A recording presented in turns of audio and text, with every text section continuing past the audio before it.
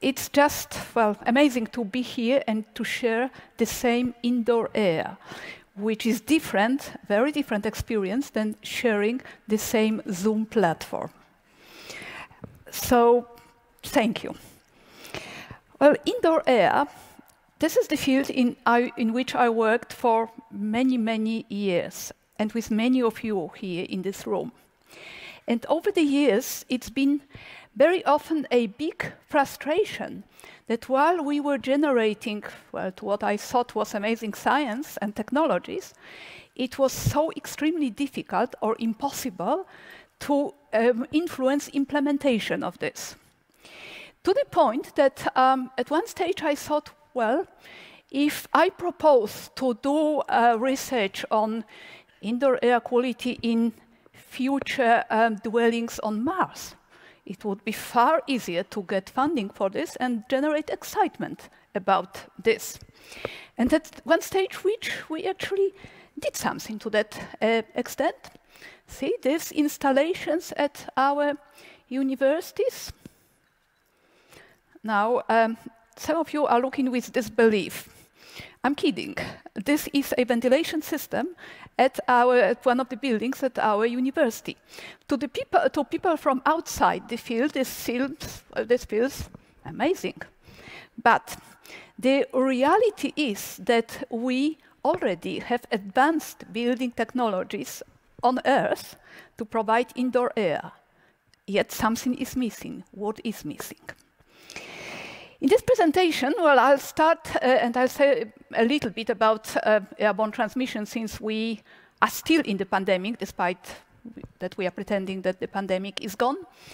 Open the window, mitigation of science and technologies, vision for the future, whether it's a new and old vision, and something about standards, which ultimately is the most important. Well, for me, the real battle started then, at the end of March 2020, and I will always remember that last evening of last Saturday of March, when seeing this and talking to colleagues from Italy, which was then the epicenter of cases and deaths, I said something must be done about this. It is not just a misinformation. I didn't realize then to what extent this was really sending the world on a completely wrong course of controlling the pandemic.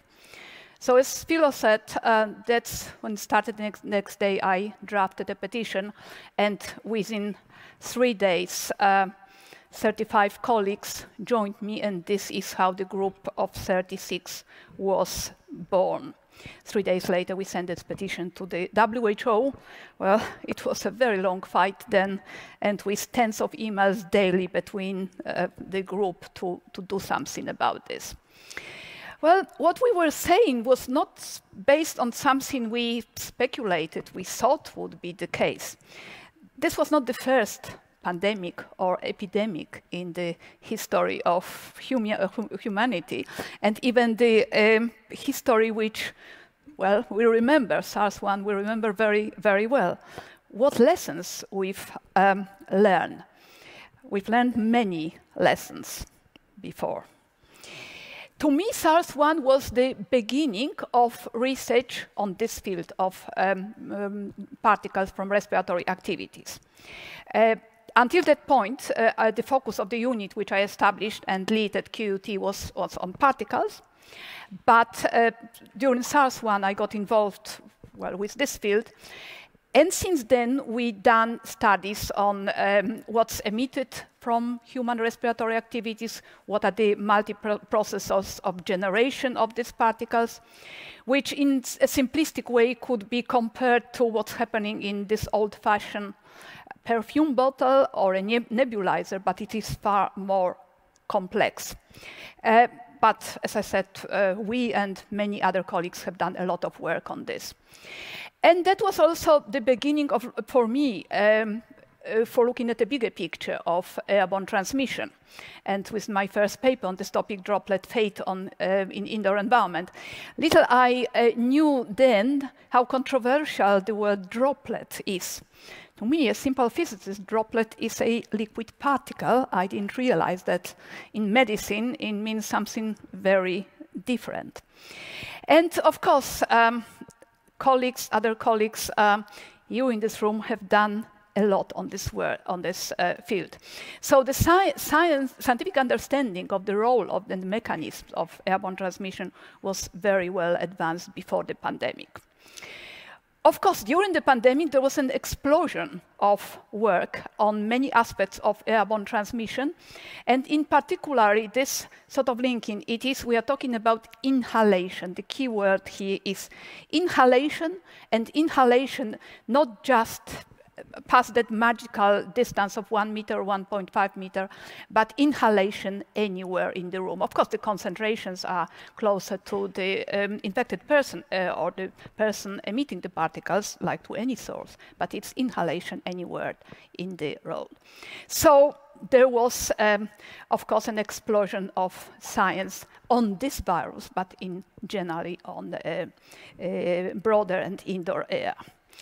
So WHO, well, eventually had to give up when after the 3 months of immense battles, which I guess it's, for me, never, even now, sort of hard to imagine how we did it then. This paper was published when they kind of accepted emerging evidence. Well, as I said, the evidence was there, it wasn't emerging. Admitted, but still there was not full acceptance of this, and to this day there is still confusion in the terminology. However, quite a lot of work and effort has been done by the WHO on ventilation. Well, not linking ventilation with airborne transmission was something which was really hindering this process. But anyway, ventilation. So the topic of open the window. If you look at the current messaging from the WHO, like this poster from the end of December, good ventilation, well, what you see in this poster, there are windows everywhere. So that's this focus that the main means for ventilation is open the window. So let's spend a moment on natural ventilation. If there's a window you can open, it's basically natural ventilation. Like in homes, schools, restaurants, everywhere. So if the conditions are right, if it's not too cold, not too hot, not too noisy, not too polluted, all right, windows are open and perhaps there's ventilation, enough ventilation. But in the reality, in most places, more climate, there's something wrong. Either the climate, either the noise, either the pollution. So the windows are closed. And this means that there's no ventilation. So basically, in the reality, natural ventilation means no ventilation. So in other ways, the king is naked. Well, of course, there's a little disclaimer when I say no ventilation doesn't mean zero ventilation, otherwise we would, well, but it is basically no ventilation. So let's move now to places where there is ventilation provided by science and technology. Building engineering controls, which we've outlined in our one, basically that was our first paper of the group of 36, discussing the available options. I'll say a few words, just a few words about sufficient and effective ventilation, but of course that's what Arsen will be talking, and also about disinfection of the air. So how much ventilation is needed for good indoor air quality? Well, it depends which guidelines or standards you look at. Minimum recommended ventilation rates by the WHO at 10 liters per second per person. It is a bit different, and I guess more complex by ASHRAE. There's a long, big table there, and for example, those two values, 9.5 and 4 liters, dependently whether it's for a art class or a hall with fixed seats. Why such a big difference? because in this art class, pollutants can be generated, so more ventilation is maybe needed. REHVA gives the same value as the WHO. So that's all right, but there are, well, a few kind of questions here. How will the buildings know the number of people inside and what they do? Since we are talking about ventilation per liters per person, well, if the number of people is as designed, all right, but the building doesn't know this. The building is not smart. And do we know that this is enough or adequate for controlling infection transmission? So what is sufficient ventilation in relation to infection transmission? Can we use this guidelines, standards, or any existing information which is so far used? Well, this is a bit more complex because we need to use risk assessment models and tools.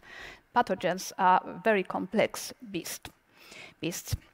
So the most commonly used models are based on Wells-Riley equation.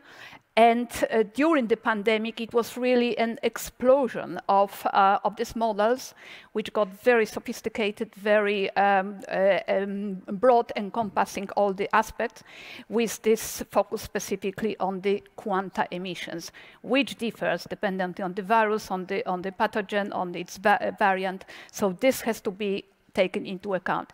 It's not like with CO2, which we emit, which can be within a reasonably narrow margin calculated for each of us, dependently what we do. This is very different. All right, this would be a topic for a separate presentation, but we can say, all right, so we have a solution. Let's choose a model out of this menu available, use the model, calculate the required ventilation for whichever venue we are interested in, set up ventilation, done. Right? Well, is it that as easy as this? Not really. First of all, the issue is that every setting is different. So there's no sort of generalization, but every place would need to calculate this for the parameters of that venue. So will every school, every shop, every gym and so on do this, use risk assessment models and do such calculations? I don't think I need to answer this question. Now, but even a bigger problem is that new pathogens variants can appear, and they do, and we don't, at the beginning, we don't know the basic parameter, which is the quanta emission rate. If we don't know this, well, we can't calculate anything. So really, it's not possible then. But even if this were not the problems, there's another issue, how much ventilation will be actually needed from the feasibility point of view. Now, we did a little assessment of this with colleagues. I'm not going to talk about the details of this modeling and work, but the starting point is that we calculated predictive quanta emission rates, that's what I mentioned a moment ago, for a range of different pathogens. And this was at the time when there was still the wild variant of SARS-CoV-2, which you can see is the, now is this the light? Where can I see this? SARS-CoV-2 is here. Now, things have changed, and what's not in the paper, because what paper was published when we calculated it for Delta, it was here, which means number 1. Omicron is even more. So, all right, so we did these calculations, and based on the available knowledge, and based on this, we've calculated and what came up to be the limits of ventilation in airborne risk transmission.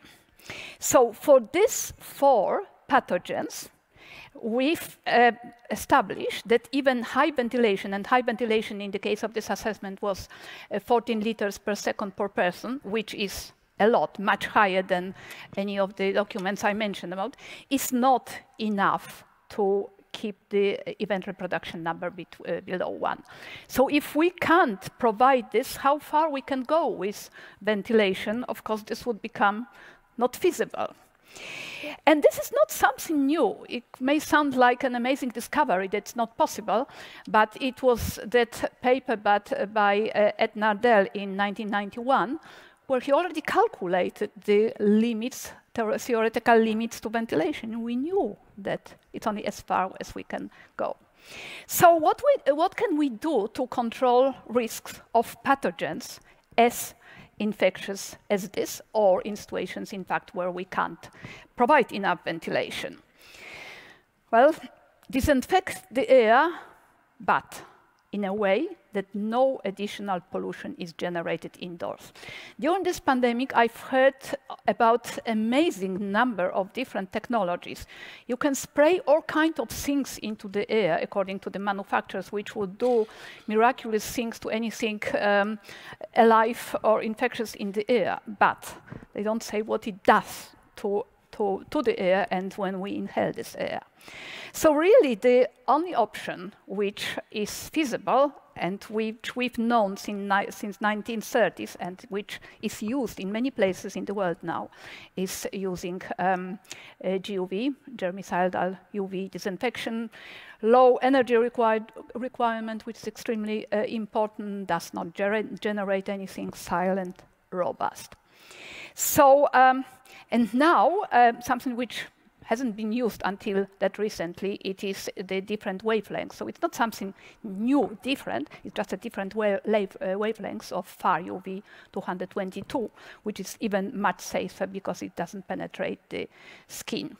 So this could be doing to the air what we already do to the water we drink. Every drop of the water we drink is disinfected. But one point here is that it's not that it's somewhere there in the ventilation system, but it is in the room where it happened. There's a title of a Broadway musical. So there's little evidence that SARS-CoV-2 and similar pathogens transmit through the ventilation ducts, which is different. It's not all pathogens. Some of them, in particular tuberculosis or fungal spores, can do this.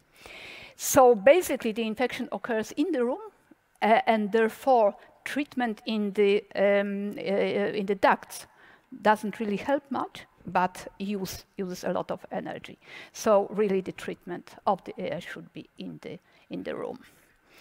So this brings me to the last point: enforceable indoor air quality standards. Now, management of air quality in general, if we think about this. WHO develops air quality guidelines, and most countries have outdoor air quality standards. Just think about how many air quality monitoring stations government operated are in Rotterdam, in the Netherlands, around the world. But most countries do not have indoor air quality standards. And even if those which claim they have, they are not enforceable. So really, indoor air quality is a regulatory no man's land, as is. Now, there's a long list of factors contributing to this situation of the difficulties of progress in managing indoor air quality. So the political, social, legislative problems and typical issues, which I'm not going to go point by point, but one of the basic issues is that there's no single national government authority responsible for indoor air. So it should be the Department of Health which should tell that this is a health problem and what should be the limits. But then different area is different, managed by different government departments, let's say Department of Education, schools, and so on and so on. How easy it is to get the government department working together. And another problem is the issue that there are no performance standards, but just design standards. And so on. As I said, I won't go through all of this list, but where this list is coming from, that's for me. This is from a presentation I gave at a conference, Indoor Air Conference, in, 22 years ago. Has anything changed with this 22 years ago? That's how frustrating it is. So but there's one other problem in all of this. If we wanted to introduce HEP standards now, it is the issue of enforcement and monitoring.